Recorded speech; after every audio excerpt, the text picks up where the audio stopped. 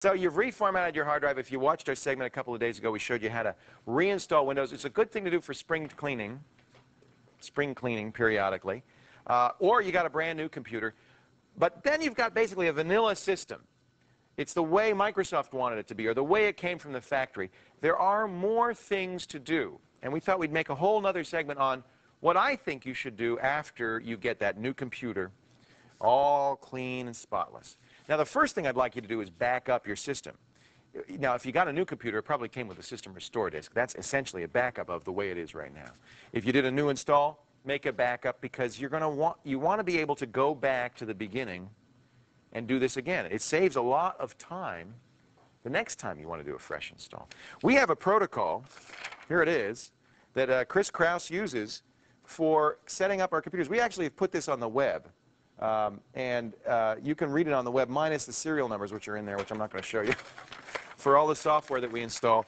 If you're curious about how we get our computers the way I like them, let me show you a couple of things you should do. This is let's assume this is a brand new computer, just came home from the factory, or you just did a fresh install. The very first thing you do, after you back this up, remember, is to go to Windows Update. Now, that's always going to be in the Start menu. It'll probably be the first thing in your Start menu, Windows Update.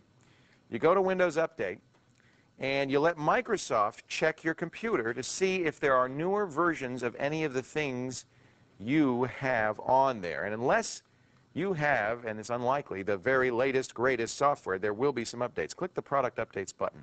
There are a couple of different levels of product updates. There's the critical updates, which they say you have to have. Let's click that button. Oh, did we turn off Java or something on here? There it goes. There's the critical updates, which they say, oh, now, by the way, this is what you'll see. You say, it's got to install a little bit of software here. It says, I need to install some software, so the Windows Update control, so I can, and I always say, yeah, I can trust Microsoft about as far as I can throw them. So click on that button, and the Windows Update software it's literally going to check your system. It's going to look at all the Windows software, make sure you have the latest versions, and if you don't, it's going to give you recommendations. As I said, there's a number of different levels. There's the critical updates, the recommended updates, and then just kind of frivolous updates. Absolutely install the critical updates. Those almost always include security updates that are very important for keeping your machine safe online, and fixes to known bugs. And look, here we have the critical updates package. You're going to want to download that. And then the picks of the month. This is usually stuff you don't need. I would recommend upgrading your browser, and this is where you would do that. If you do this, you'll have to do it in 2 steps. It's the only thing you can do. You only do one thing at a time. I do recommend installing Keeping Windows Up to Date automatically. That is a very handy feature of Windows ME, but Windows 98 also has a special feature that allows you to do that. And recommended updates, most of the time you do want these. Error reporting. These are the things you can leave out. Things you decide whether you want them. Microsoft Network is probably one of those things you probably can leave out. So make the updates. That's going to improve the stability of your system and the security of your system. The next thing you want to do is update your drivers. The driver software is the software that tells Windows how to interact with the hardware on your computer. Everything from your mouse, your keyboard, to your printer, your netcam if you've got one, scanners. You can see what devices you have by opening the System Control Panel and clicking on the Device Manager.